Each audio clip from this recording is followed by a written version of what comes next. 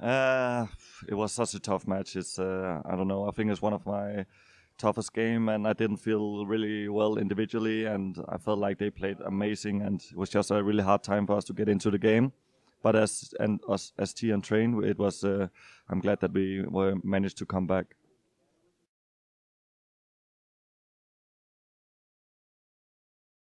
Oh, that's sick of him. I didn't even knew that Kawhi was the MVP, but oh my God, this guy he's an amazing player. Like he's only I think 18 or 19 years old. I don't remember, but he's like one of the coolest guys I have met, and he's just a really nice person and such a good team player, and the individual skill is unbelievable.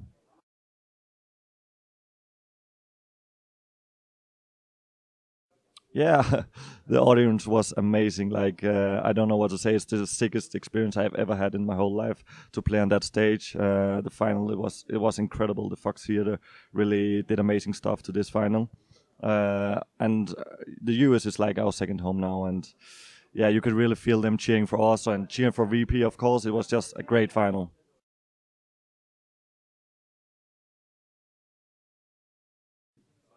Oh, I didn't. I don't hear it and I don't look for it. So for me, I'm only playing the game, and even if the crowd, I don't even care if they are singing. I just want to focus on the game. So for me, it has no influence. But if maybe it has for Seized, I don't know. But for us, it hasn't had any effect.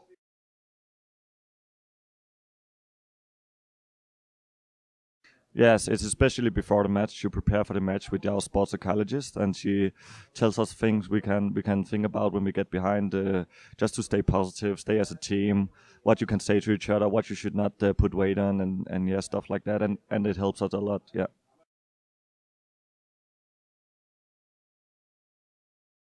Uh, I think our goals is not to fall behind. We want to stay in the top. I know how hard is it to stay as number one, and that is what we are going to fight for.